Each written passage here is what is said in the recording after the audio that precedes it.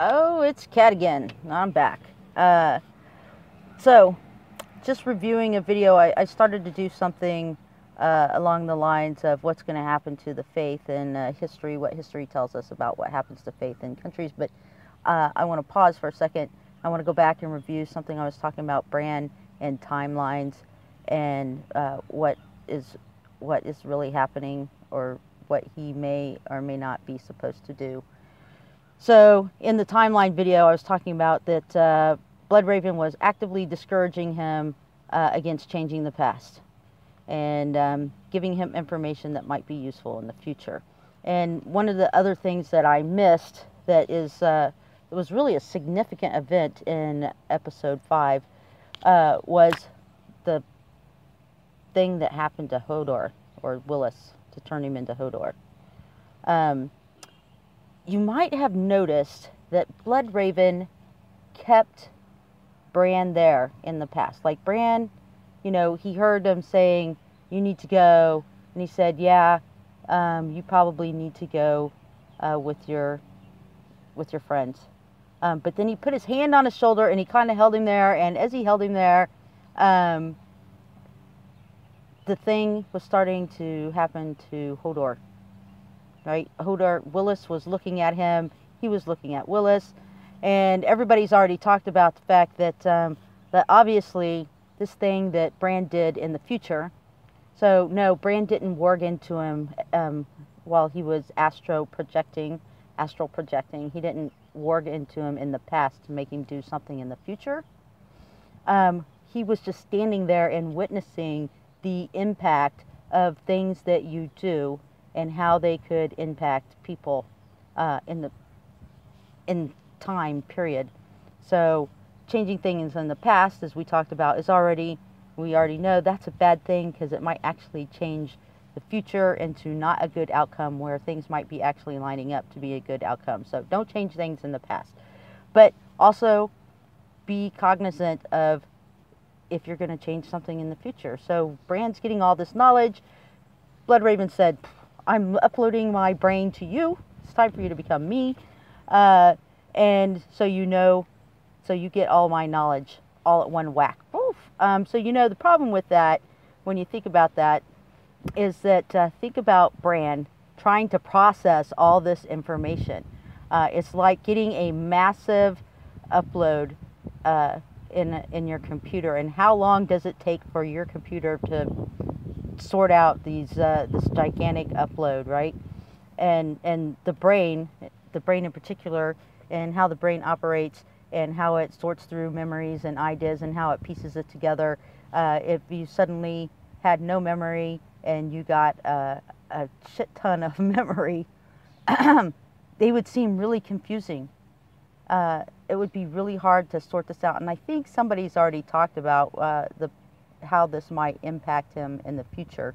And I think that it will, because he's going to have this information, but it's going to be like pieces. It's going to be like swirling around in his head like a massive cyclone.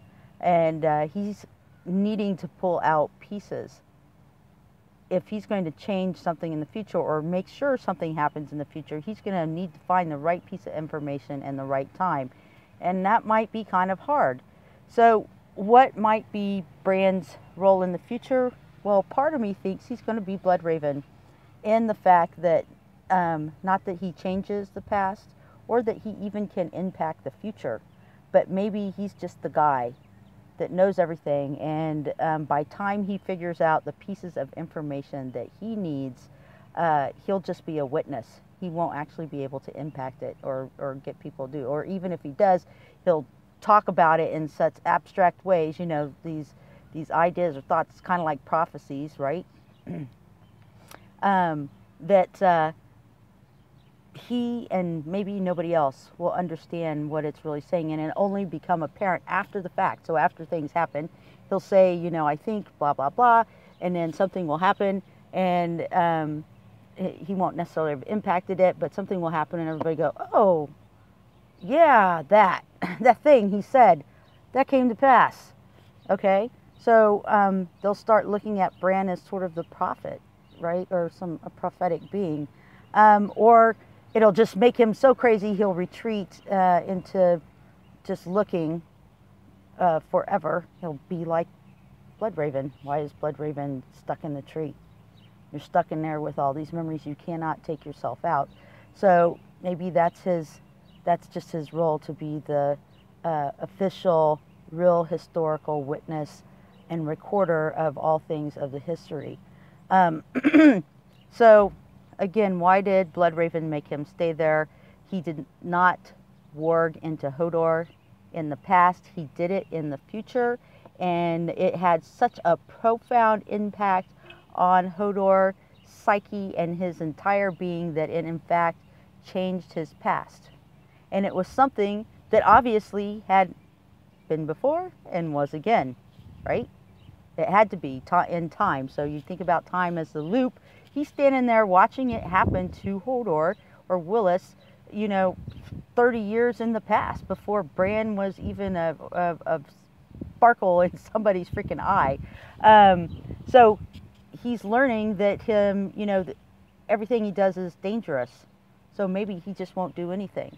Maybe he'll be too afraid to do anything because he knows something, there might be some bad impact. Maybe he's afraid that he changes even something in the future that might end up, impacting a sibling or a loved one or something all the way through their life. Or maybe it already has. And a lot of people are speculating about that. Is Bran doing things that, are making this happen?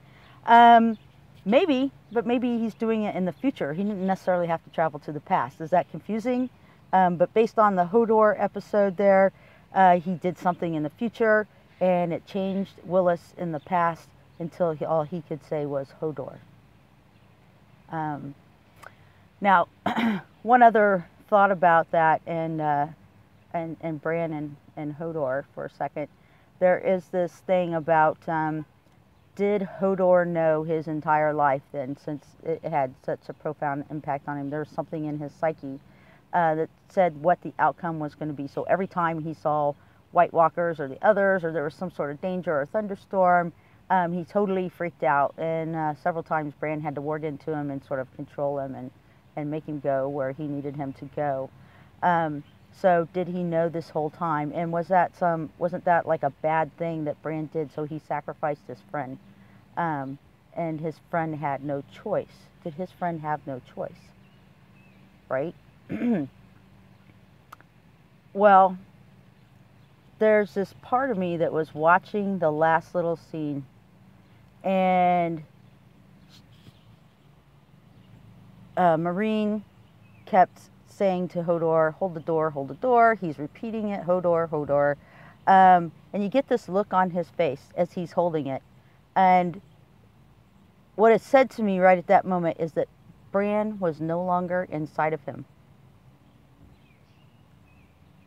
So, did he have a choice? I think it's going to haunt Bran because he's going to wonder if he didn't give his friend a choice. But I think at the end, Bran was no longer inside of him, and in fact, Hodor accepted his part, and out of love, because hasn't he been doing all this long? He's Bran's friend, and he loves Bran, and he's been carrying him and everything else. So out of love, did he sacrifice himself? And he actually made a choice. And Bran, maybe Bran doesn't know that, or he will never know that, and it'll be the thing that haunts him. So again, it'll be the thing that keeps him from in the future just doing crazy shit, even though now he's got all this power, and Bloodraven has basically uploaded everything, and there's nobody there to guide him. Somebody else has talked about this already. There's nobody left to guide him. Nobody. Who's going to tell him to do things right or wrong, or how to maneuver around things, etc., etc.? He's going to have to sort that out by himself, or maybe he'll run into somebody that can help him sort it out, another green seer or somebody of that nature. But there you go. So Bran, he was not in the past changing the past.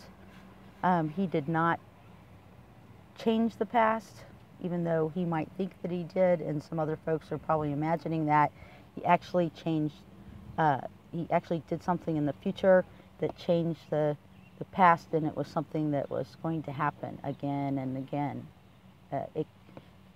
If it didn't happen again and again, when Bran was born and he grew up, Hodor wouldn't be Hodor.